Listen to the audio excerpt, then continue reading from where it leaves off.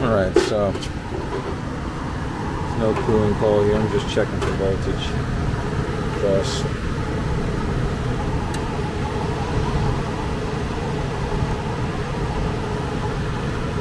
So,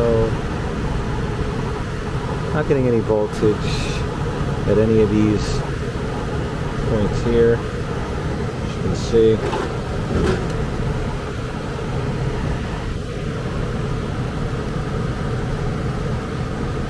At about 2 volts.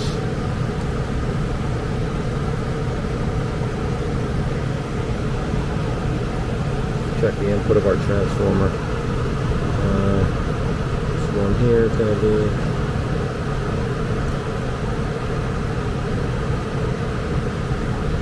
neutral. 116. Let's check the output. Secondary.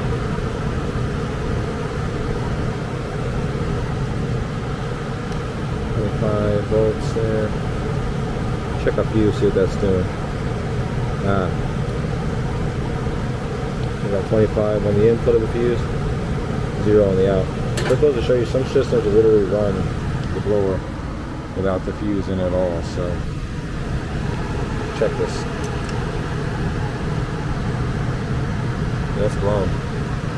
Older system. We're going to go ahead and check the outdoor. Alright, I went ahead and took the front face of that cap, the contactor. You can see it's a bit pitted, and the contactor just wasn't. You can kind of smell it too. Let me check my voltage here. Make sure we don't have any voltage. We're good. So I'm going to go ahead and check. I know we don't have any voltage at the contactor, but I'm pretty sure. Hey, look at that. That thing's not even. Contacts aren't even making. Contact pads aren't even making contact with the terminals. Let's check our.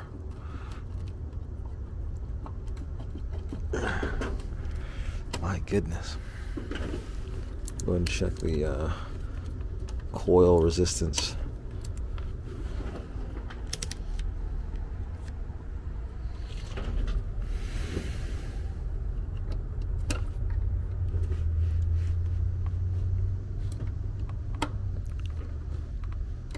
Get one this side.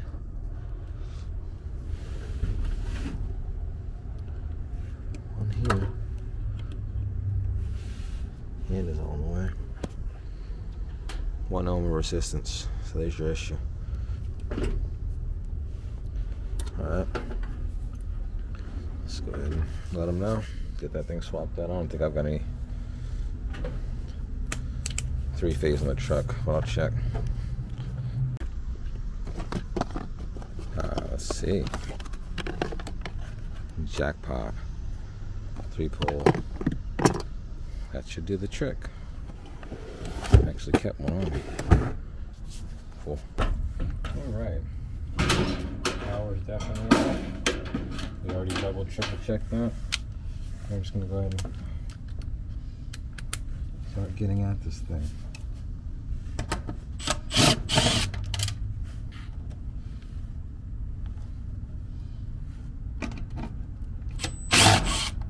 Bolts there, no biggie.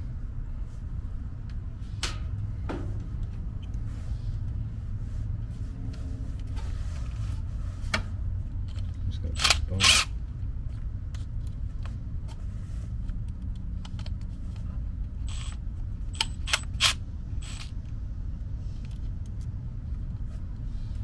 Go ahead and put the new one on. You can mount it.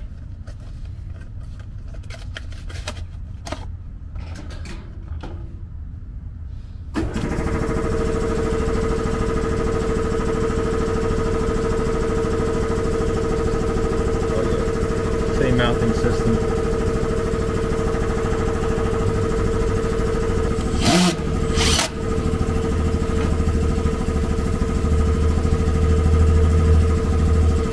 I always like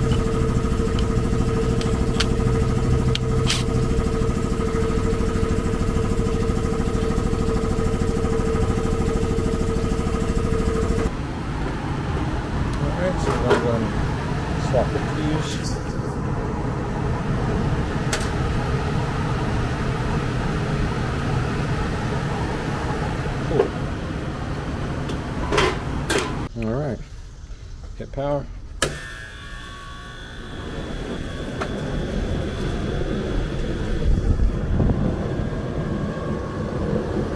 Should do it. Oh yeah. One thing I am noticing though, let's see what we got. Let's do our, it's not very good rejection, is it? And the air coming out is pretty hot. And yep, there you go. That'll explain that. Grimy coils. Micro channels is that. We're gonna have to clean those off for them. Okay. So yeah, I'm not even gonna waste time. I'm not gonna waste time showing you the pressures. Not time for it, but essentially, really all you have to do is just, if it's not discharging it evenly through and through, you know your coil's shot. You know you're not having enough. Not to mention this temperature on this discharge air is piping hot, even in the shade and everything. So let's go ahead and get the sucker cleaned up. Alrighty. So with this being a micro channel, I super diluted this cleaner, like really heavily diluted. That way, I guess the micro channel coils are much more sensitive, but these were very dirty, so it needed a little something. Okay, so I'm just going to go ahead and just do a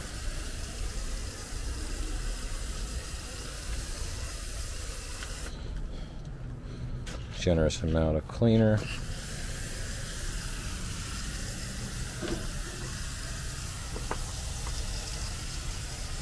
Through and through. Yeah, I could have, another thing as well, when you're using cleaner, as long as you wash it off super thoroughly, don't leave any of the cleaner residue behind, it'll be good.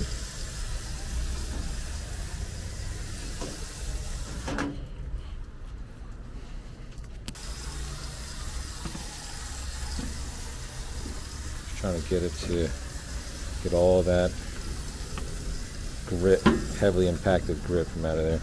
See what you can see. Oh yeah. Oh crap.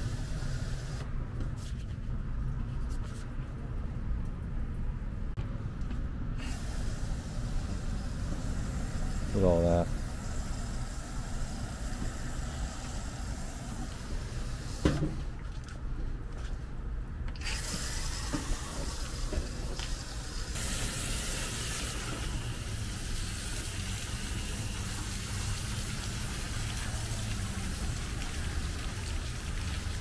It's getting there.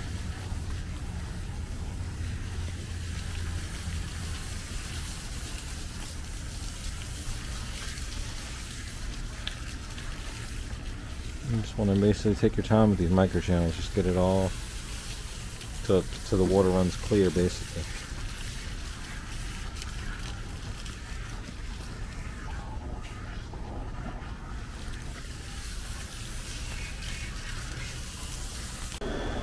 Okay, so now as you can see, there's no placement at all anywhere on this coil. It just completely flies off. So that's the way your coil should be rejecting. That's the way a coil should be rejecting heat. I can't place it anywhere on here. No matter where I place it, it's not going to stay. Alright. Had to add about a pound of refrigerant. But other than that, she's looking good. Alright, we'll see you on the next one. Thanks for watching.